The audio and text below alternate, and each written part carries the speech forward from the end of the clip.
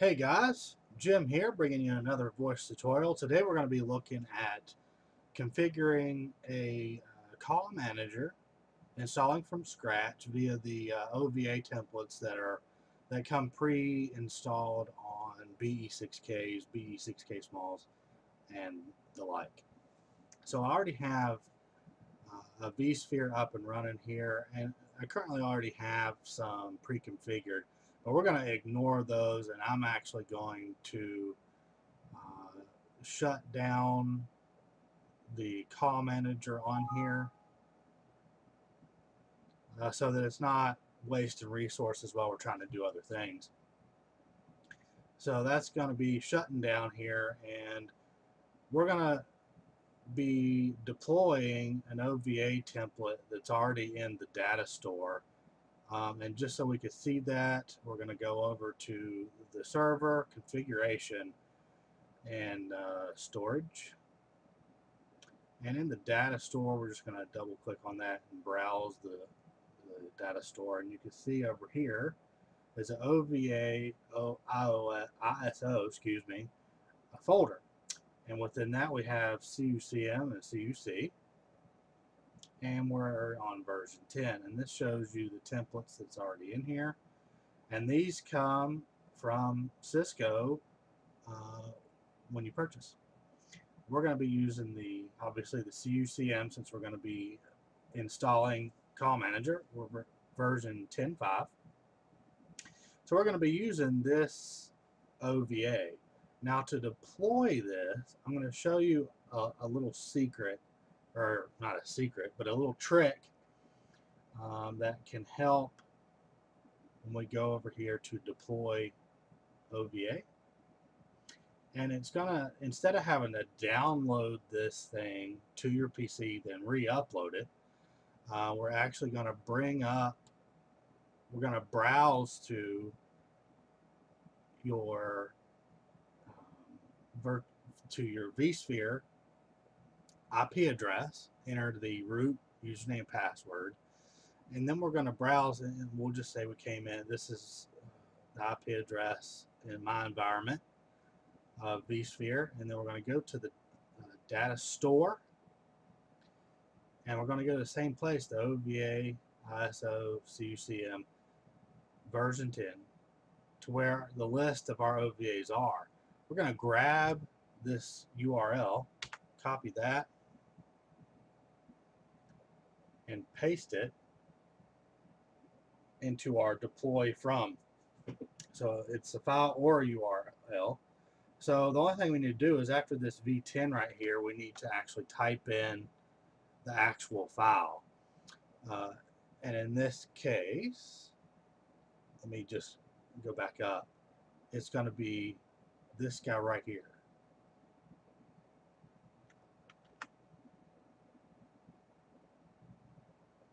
So right after this version 10, we add a little dash, type in the file, and hit next. Now it popped up on a different screen here to log in, so we'll just do that. And there we go. It has found our OVA. Now we can rename it, whatever we choose here. And we're going to be doing the B6K.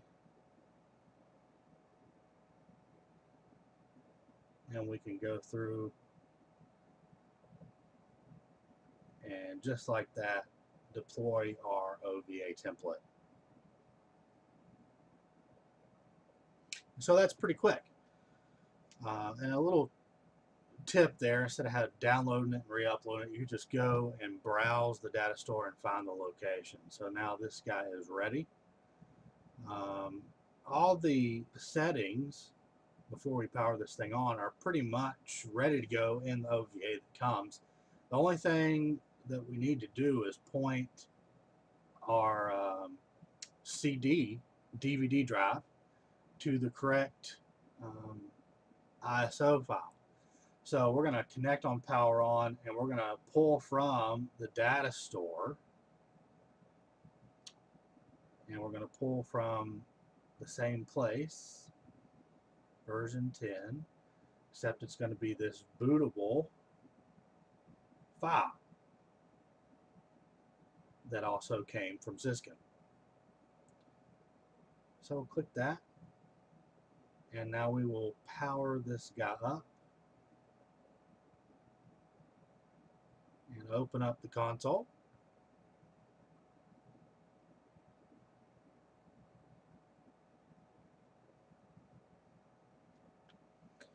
And now it'll go through its little preloading phase here and start up the GUI, and we'll get rocking and rolling on configuring Call Manager. So it's a good idea to test the media. In this case, to save time, I'm going to skip it. Don't tell anybody. Don't do it. So now it's opening up the media from the data store that we pointed to on the CD/DVD drive. This could take a few minutes, so I'm going to pause while it does its thing. Alright, so it has come up with what we need to do. This is the product we're wanting to install, so we'll hit OK. And that is the correct version, so we'll hit yes.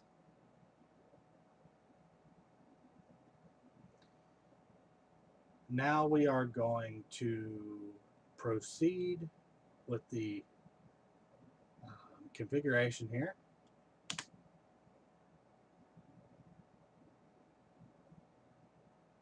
And we are, in this case, do not want to do any patches, so we'll hit no. And basic installation. And we can go down through and select our time zone. Don't need to change any NICs, don't need to change any MTU. We do not want to use DHCP in this case, so we're going to be inputting our own information.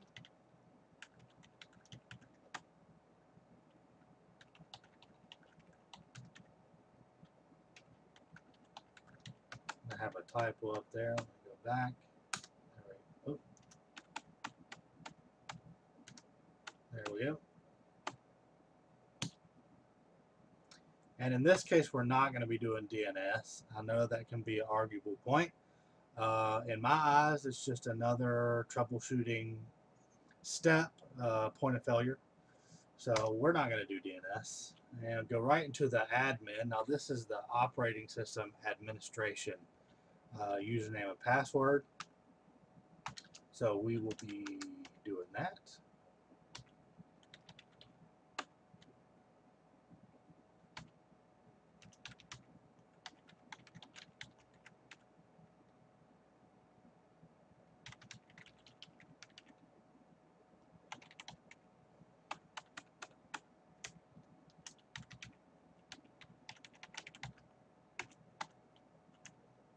Make sure they're right here. I think I fat fingered something. I can do it again. There we go.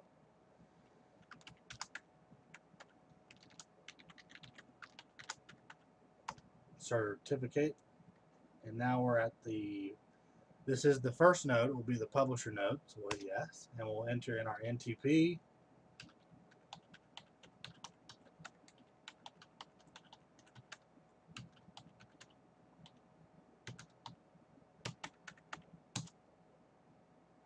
Our security configuration password.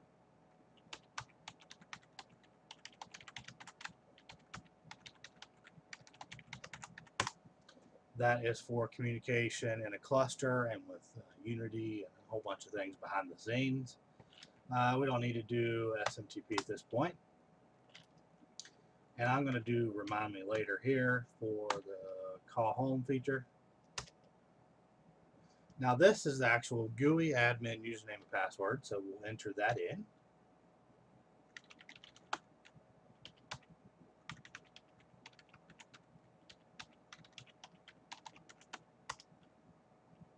And that is complete. And all that can be done with an answer file.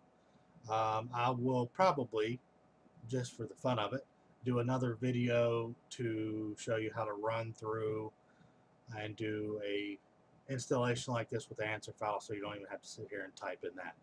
You just do it once for each device on Cisco's generation file website. Put it on a floppy or USB drive and go from there. So this is going to take about an hour.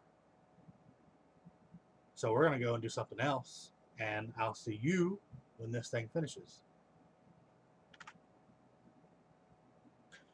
So there we are. We're back now, and the COM Manager 10.5.2 has finished installing. That took about an hour or so, but the actual work time you saw was just me entering in the information into the installation GUI there. So it's rather quick when you have these files already in the data store, and they come like this when you purchase that way from Cisco on a BE6K or a BE6K small. So there you have it. We can now log in with the OS admin credentials that we gave to it.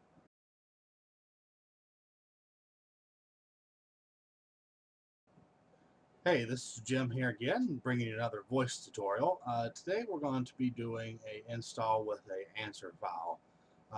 What that means is I went over here to Cisco's answer file generator.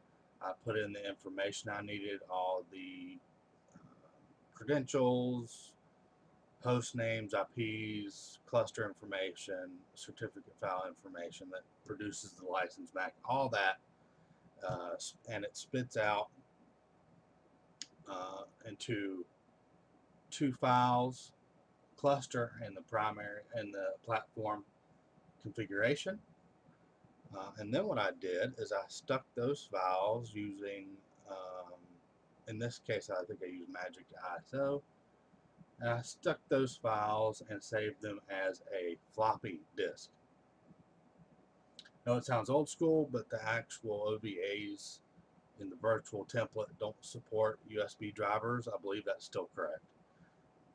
So we're going to use this as a floppy. So then we move back over to our VMware, and you can see I've created a new, well, I guess you can't see, but I have created a new Unity connection by deploying the OVA template. Now we're going to go in and edit the settings. We're going to go ahead and set up our data store to point to the correct ISO image for the install, and we'll make sure to connect on power on. We're going to go ahead and power this guy on.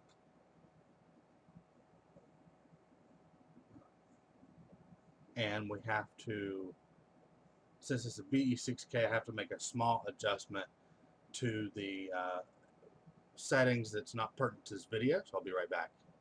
Alright, there we go. Magic of video. Now our VM is starting up, and we'll open up the console, and while that guy is booting up, we're going to go and attach our floppy disk, which I have already uploaded that file I showed you into this answer file generator,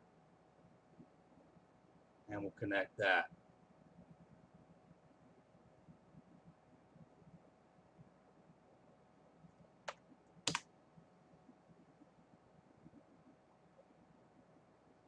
And it's detecting media, and it should go through, collect all the information within the answer file, and start actually formatting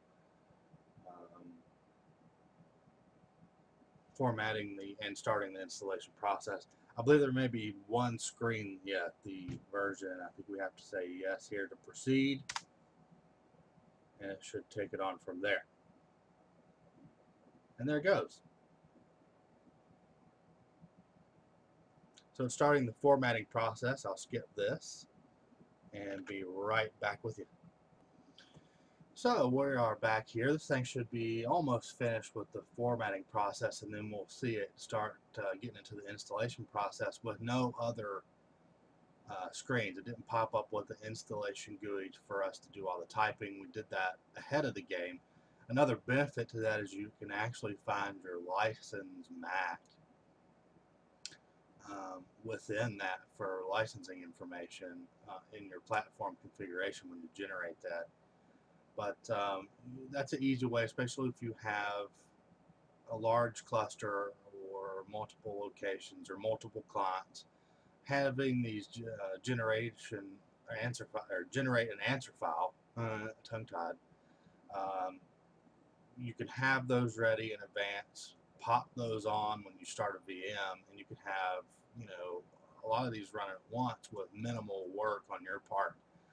So when this thing gets running here, we'll prove that it's starting the install process simply with that floppy image with the platform and cluster configuration files. So as soon as it starts and you can see that there was no other screens, we'll go ahead and move on to something else. And we're actually going to be installing IAM and Presence and then getting into auto provisioning or prime provisioning in our next video series for getting started with our cluster and auto provisioning our users. So this should be about done. So it's a bit, oh, there it goes. Checking its dependencies and it's starting the installation. So there we have it. Able to do minimal work on the actual GUI itself. Just need to kickstart it, and the answer file will take it from there. So I'd like to thank you for viewing, and please remember to comment, share, and subscribe. Thanks.